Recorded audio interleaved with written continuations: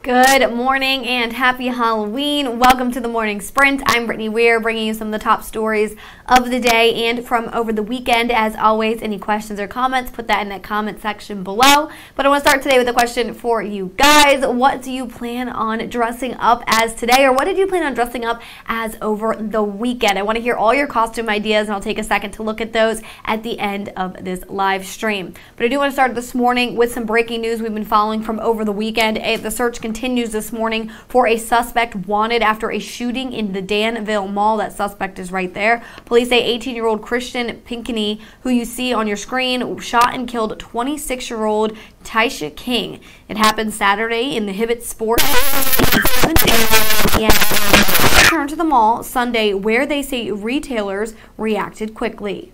Retailers did a fantastic job, pulled their gates, moved their people to the back, and it enabled him and his team to very quickly sweep, make sure a suspect wasn't still here, and make sure the patrons and employees were all safe. And anyone with information about the incident or the whereabouts of Pinckney is asked to contact the Danville Police Department immediately. And we have the full story available for you on our website if you need to relook at those details or just want to see those photos again. And we're working for you following a crime alert in Pittsylvania County. Deputies say they received reports of gunshots near Riceville Road early Sunday morning. Well, when law enforcement arrived to the gathering, people there denied hearing those gunshots.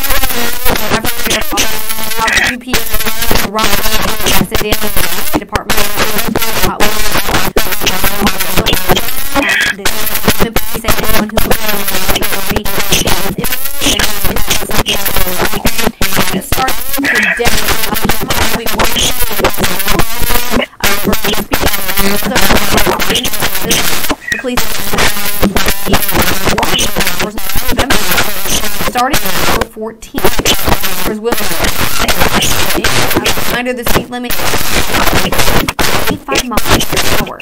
The penalty for speeding will be $100. And just to repeat, this is until November 11th, starting November, and then starting November 14th. So just be aware if you are driving near the school, 25 miles per hour is the speed you should be going. Getting a little tongue-tied here this morning. And now I want to share with you a good news story of Halloween. A father in Canada went all out to make Halloween special. You can see it right there. Well, Easton uses a wheelchair because that affects his life. So his dad built a perfectly for him. See how happy he is. That is so cool. Well, it even got recognized by the National Hockey Team, who declared it the costume of the year. That is an amazing costume, and we love all the effort that went into making that. And again, he just looks so happy. And we are asking you guys to share your Halloween costumes with us on WSLS and on our Pin It app as well, if you would like to share them from maybe this weekend or tonight. Going to take a second and look and see if there's any comments coming through about costumes. I don't see any at the moment, but that is okay. I hope you guys have a good Halloween. Stay safe out there, and I hope you get plenty of candy. Thanks for watching.